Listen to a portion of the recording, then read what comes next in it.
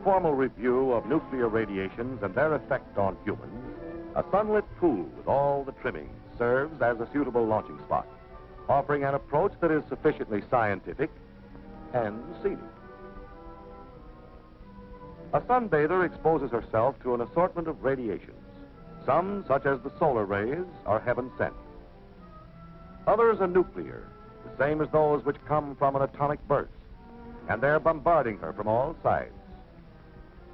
From the sky in the form of cosmic rays, from radon, a material in the atmosphere, from radioactive uranium found in the water which she just left, and in the earth on which she now lies. They aren't powerful enough to bother our bather. They're less of a hazard than the rays of the sun, which, if carelessly taken, can become too much of a good thing. With all radiations, nuclear and otherwise, it depends on the duration and intensity of the exposure. Nuclear radiations have their novel way of causing injury, but it's neither mysterious nor inescapable. Radioactivity, as represented by the ball, causes electrons to be ejected from their atom. It's an offensive move based on ionization. Ionization disrupts the structure of atoms of which all living matter is composed. An atom is part of a molecule, and molecules are parts of the cell. The cell is the structural and functional unit of all living matter, a tiny machine with a basic job to do. Cells operating with thousands of other cells of various shapes and performing special chores make up tissues and organs. Organs are departments in a complex factory, the human body, which is engaged in the manufacture of an important product, life. An atom then seems unimportant and infinitesimal, a tiny cog on a small wheel in a miniature machine which, if multiplied millions of times, forms the going concern that is you. But if enough of the cogs are broken through ionizing radiation, the gears grind, the machines falter and stop, the factory shuts down. Each of the 4 kinds of missiles discharged by radioactive substances has its own ballistic behavior. To observe them attacking the body, they must be symbolized far out of proportion, magnified millions of times. Gamma rays are the most penetrating, but the least ionizing. Not so penetrating, but more ionizing, are neutrons, which are not rays, but particles. Neutrons and gamma rays are external dangers, able to shoot into the human body easily. Alpha particles cannot penetrate the skin.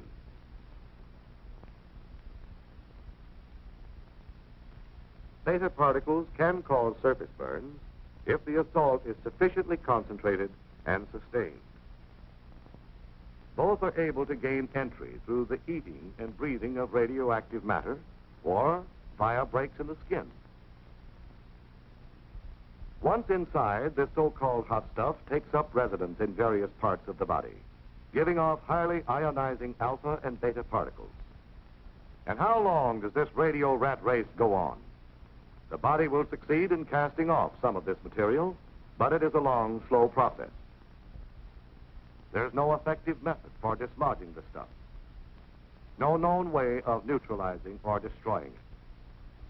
There is no method of hastening its half-life, which is the time required for 50% of the substance to decay. With some substances, it is a matter of less than a second. But if you had some plutonium inside you, you wouldn't make any plans to celebrate the event. Plutonium's half-life is 24,000 years. The various kinds of cells which make up the parts of the body differ in their vulnerability to radiation. Most sensitive are lymph cells, such as those found in the tonsils. Next is bone marrow, which manufactures red and white blood cells. Then the sex cells, followed by tendons and cartilage, as in the nose. Muscles and nerves, the toughest of all. In general, cells which reproduce rapidly and whose efficient functioning depends on that ability are most affected. radiation halts their reproduction, which is a simple process of one cell dividing into two. This destructiveness has been harnessed and put to work in the radium treatment of cancer, which consists of cells that have gone wild and multiplied too fast. The manifestations of radiation in the body are many and range from slight to severe. Loss of hair, nausea, bleeding, inability of the body to resist other ailments and make its own repairs. These are some of them, and they may be climaxed by the ultimate symptom, death itself. However, complete recovery is more probable. The illness runs a course from causes to effects. Much of the mystery surrounding it is maintained by the general public, which is determined to regard radioactivity as potent and irresistible as the evil spirits of the Indians. This can be partly explained by man's fear of dangers he cannot sense, a fear fanned into widespread misunderstanding and by sensational speculation on what radiations can do. Radioactivity is dangerous, but to say that it's deadly, period, is as misleading as giving a flat answer to the question, how high is up? The radium-treated dial of your watch, for instance, is harmless.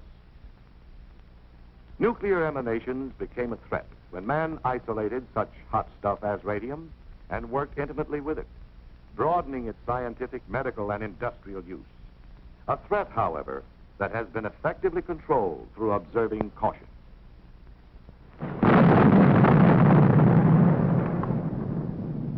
Not even the atomic bomb burst, man's boldest venture in releasing atomic power, is the DDT of humanity from which there is no escape.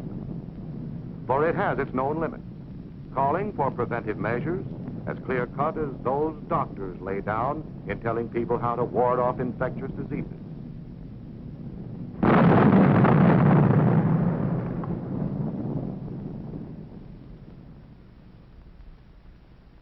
The first and obvious one is, be someplace else when it happens.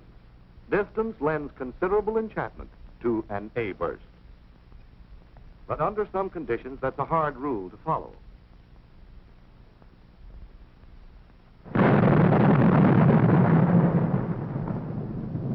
Atomic warfare, for instance, might allow little choice in the matter. So if you can't stay away from it, you must stay with it, as safely as possible and properly protected. Proper protection is based on what we know about the penetration of gamma rays and neutrons.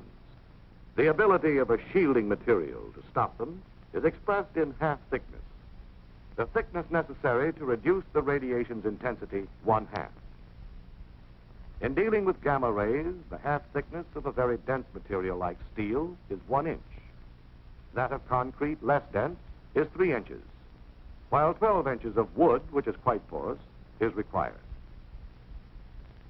Against neutrons, the density of a material is not so important as its ability to slow down and capture the particles. Concrete, earth, and water furnish good shielding. The best shelters, then, against the gamma and neutron bombardment released by an atomic explosion are strong, reinforced structures.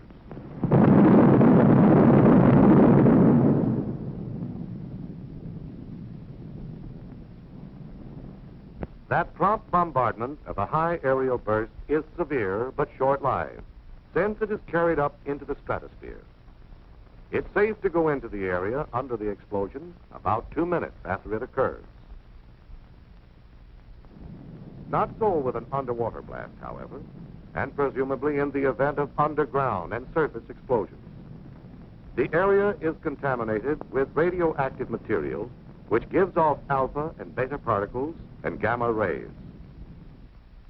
However, the material which emits alpha and beta must be taken into the body through the mouth and nose, or skin breaks, before they can carry on with their injurious ionizing. Steps to prevent the perpetration of these inside jobs include eating only food which has been inspected and passed on, guarding against breathing radioactive dust, care in handling contaminated articles, such as clothing, washing them or disposing of them if badly contaminated. Thorough cleaning, especially the hair and under the nails. Sound medical practice demands not only a knowledge of the way harmful agents operate, but an accurate estimate of those agents. Radioactivity is detected by various instruments, such as this Geiger counter and pocket chamber. They have as their unit of measurement the Röntgen, or fractions thereof.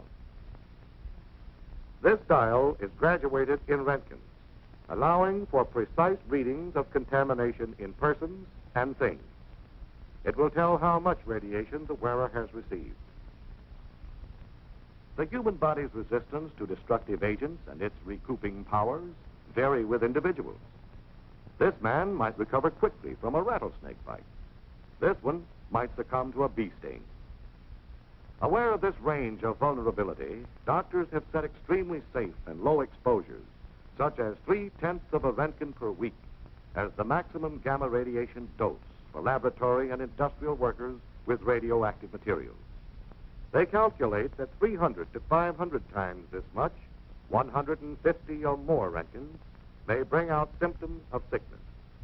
The median lethal dose, which is the amount necessary to kill half the persons exposed, is placed by most medical authorities at around 450 Röntgens, received by the victim's entire body and within a short period of time. Thus, it takes a very special combination of circumstances to cause the death of a person by radiation. A combination that's a remote possibility in ordinary work with radioactive materials, and not nearly so frequent in atomic warfare as is commonly believed. Let's suppose that despite preparedness and preventive measures, one gets a dose sufficient to cause sickness. What then? Is this the stock answer? The unavoidable sequel? Or this? Most emphatically, it's this. Radiation illness lends itself to treatment. The treatment is symptomatic, which means that doctors relieve the symptoms or effects rather than remove the cause. To clarify, when you take aspirin to get rid of a headache, that's the symptomatic approach. Removal of an injured or infected member of the body is specific treatment. A radiation patient is bolstered in all possible ways. The body, a remarkable self-repairing machine, if given half a chance, is assisted in overcoming the effects of ionization. For example, if the patient's supply of red blood cells is down, he is given a transfusion of whole blood. If the count of white blood cells, the policemen, the anti-germ guards of the human system, is so low he can't resist infection, he gets penicillin. Medical researchers are constantly seeking to supplement symptomatic with specific therapy. The atomic bombing of Hiroshima and Nagasaki took the Japanese completely by surprise. Their medical facilities were pretty well knocked out. Nevertheless, an impressive share of radiation patients recovered, and it's estimated that good medical care might have reduced fatalities considerably. The Japanese didn't have that kind of care, yet the deaths attributed to the bomb's radioactivity made up a small part of the total, about 15%. It is reasonably assumed, though, that many who were killed by the bomb's other destructive forces sustained radiation doses that would ultimately have proved fatal. In short, they were burned and beaten into oblivion before they had a chance to die from radiation, which puts the finger squarely upon one of the major fallacies in the public attitude toward atomic weapons. It's the fallacy of devoting 85% of one's worrying capacity to an agent that constitutes only about 15% of an atomic bomb's destroying potential. And that's unsound. Doesn't fit. If you must worry, concentrate on the blast effect of an A-bomb. It's prompt and devastating. It causes a gigantic rearrangement of things, a complete change of scenery, and means sudden death to those who chance to be in the way when it's happening. Don't forget the fires that follow. Consider the flash heat, which changes the complexion of all that it strikes. Bear in mind always that blast and heat are an A-bomb's most powerful weapons, that their lethal range is greater and their effects much quicker than the radiation. Blast and heat are hazards that warrant concern but not panic, because they aren't new or novel. They're the same forces of World War II's conventional bombing, which some of you may have experienced. And you did all right. You're here.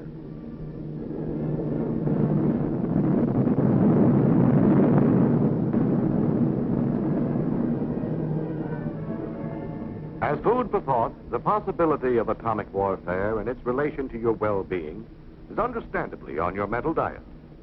But in your thinking, adopt the realistic viewpoint of a man engaged in a gun battle. His chief fear is not that he might come down with a case of lead poisoning, but that he's apt to get an extra hole in his head.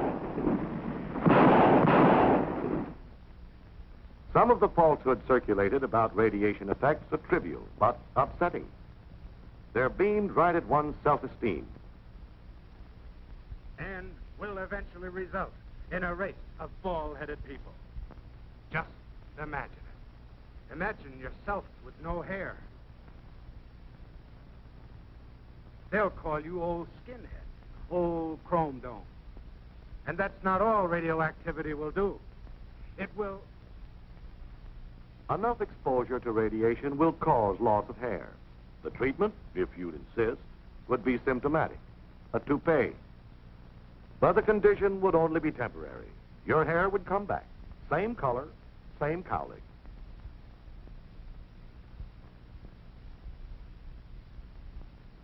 A fear that is grossly built up in popular print is that radiation will cause impotence, which is the mechanical inability of a man to fulfill his sexual role. That fear won't stand examination. Another subject of misgivings is sterility.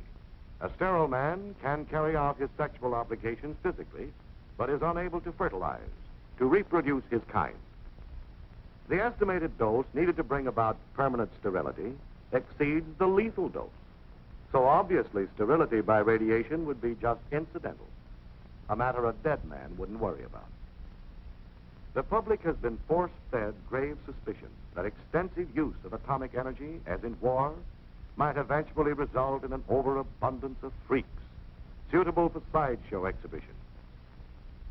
We can start picking the freak possibilities apart by looking at a sperm cell, the kind of cell that plays a leading part in reproduction. These chromosomes contain the material through which such physical characteristics as color of hair and eyes are handed down from parent to offspring.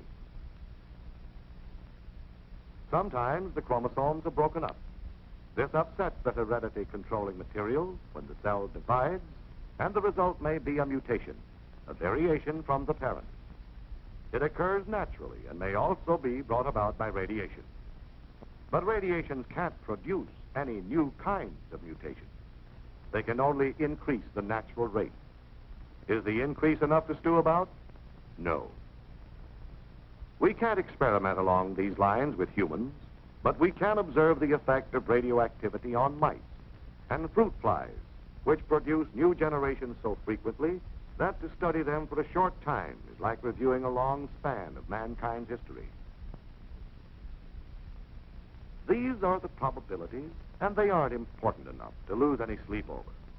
Besides, a mutation can be a good variation, an improvement over the parent. If you'll be honest with yourself, face the facts, you'll probably realize that your principal worry ought to be that your offspring will look just like you.